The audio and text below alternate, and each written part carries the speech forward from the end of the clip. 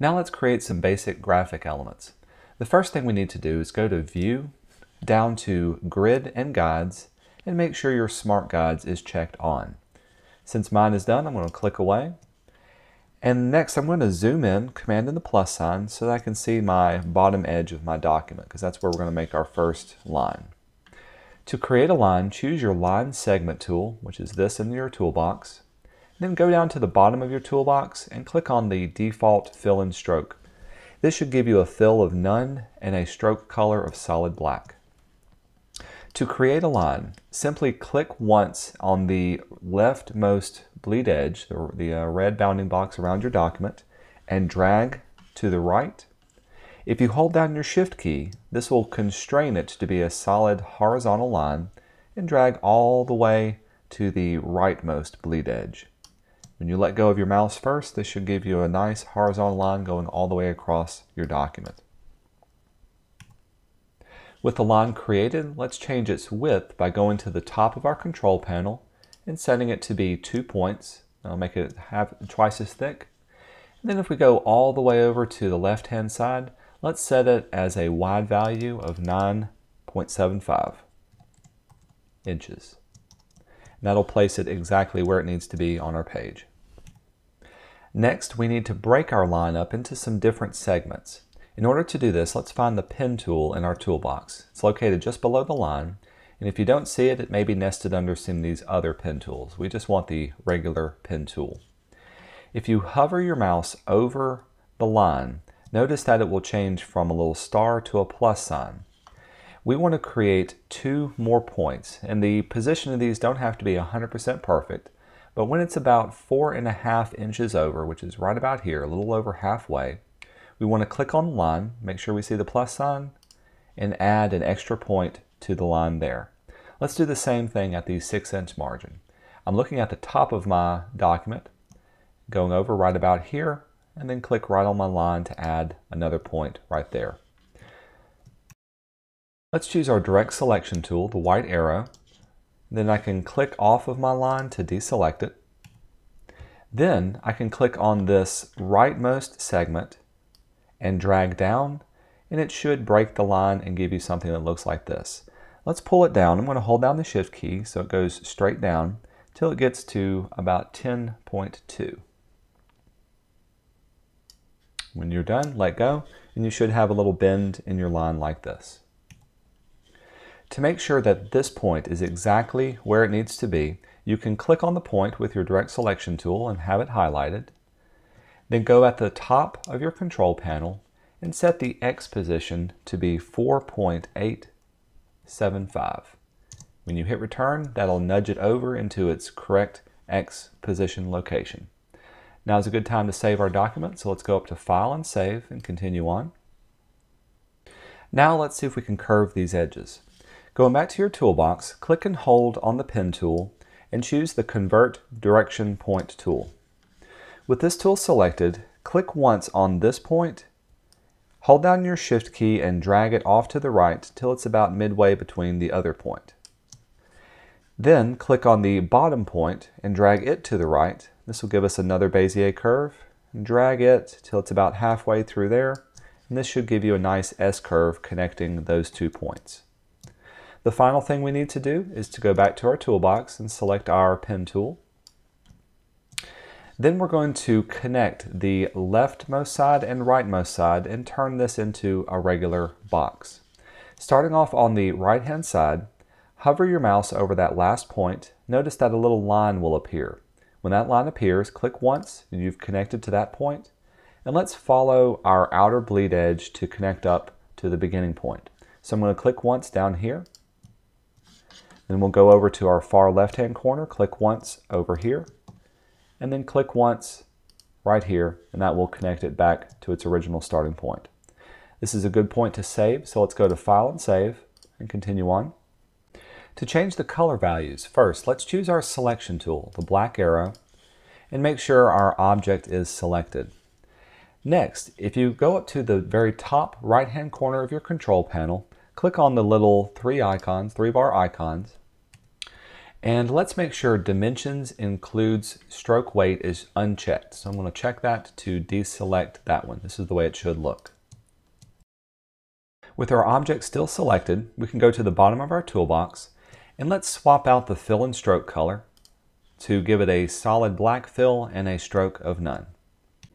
To change and select a color, let's go up to Window and open our Color panel if we don't already see it. Go to Color and then choose Color again. This will give us our color panel. Now with this panel, we want to see the CMYK values. So click on the options and choose CMYK. This will bring up our CMYK color picker. Then we want to change these values for the fill color to be about 85, 50, 85, and then 40. If your numbers are off by a little bit, that's okay. Notice that the object is now turned into this dark green, and we want to save this green color. So let's go back to our color panel and choose Add to Swatches. This way we can use it later. This is a good point to save, so let's go to File and Save. I'm also going to pull my color panel back off to the side, and let's close it out. Now let's create a rectangle frame. If you go to our toolbox, choose the Rectangle Frame tool. Notice that this one has an X going across the regular rectangle. This means it can accept content. I'm going to hold down my Command key and then click away to deselect my object, and make sure your default fill and stroke is selected with a fill of none and a stroke of white. With the rectangle frame, you can hold down your Shift key and click and drag anywhere on your document to create a rectangle that's about 1¼ inches wide and tall. When you let go, this will create a no fill box that's got an X going through it. To place it exactly on the page, let's go to the top left of our control panel, choose the bottom left reference point.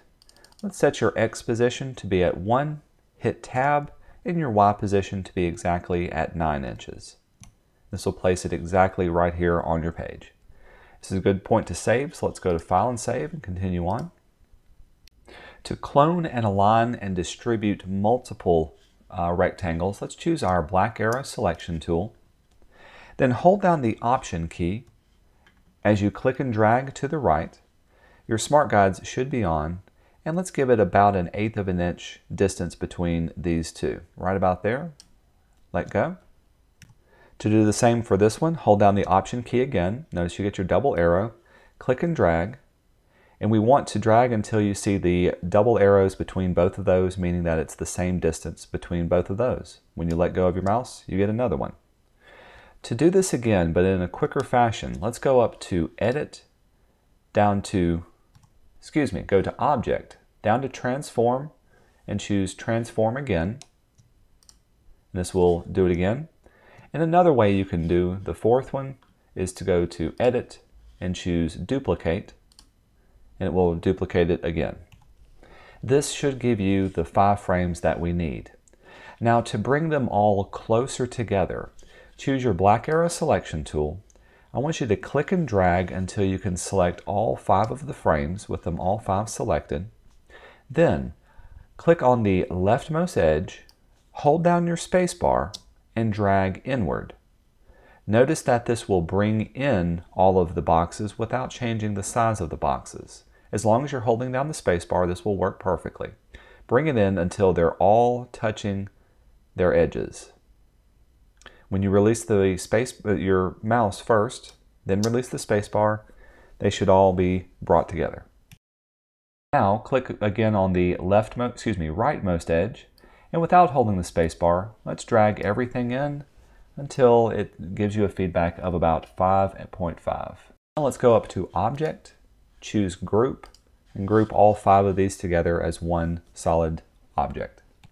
The next thing we want to do is to bring these 5 frames and align them to the bottom left of our green object. Hold down Shift and click on your green object so you have both your 5 frames and the green selected. And let's open up our alignment menu. Let's see it. Let's go to Window and choose Object and Layout, then Align. Under the Align To section, make sure Align To Selection is selected. Then we're going to choose the align to the left edge and align to the bottom edge. And that'll bring it over and down on top of the green one. Let's pull our alignment back over to the side just to get it out of the way and continue on. I'm going to deselect everything by clicking away, then click once on your empty frames to select them. Let's go up to our control panel. We'll give it a 3-inch stroke, and let's set the the stroke color to be paper. This will give it a white stroke around all of them. With this, it's a good point to save, so let's go to File and Save and continue on. To create a rounded corner specifically for this rightmost frame, let's deselect everything. Then I'm going to double click on this rightmost frame to select only it. And then to open up our corner options, go to the top of your control panel and locate this icon. If you hold down Option as you click on the icon, this will bring up your corner options dialog box. Make sure Preview is turned on so you can see the changes that you make. And then we're going to unlink all of these because we only want to make a change to the top rightmost corner. For this one, choose Rounded and then set the amount of roundedness to 0.45 inches. When you say OK, this will round off just that one. This is a good point to save and go on to the next stage.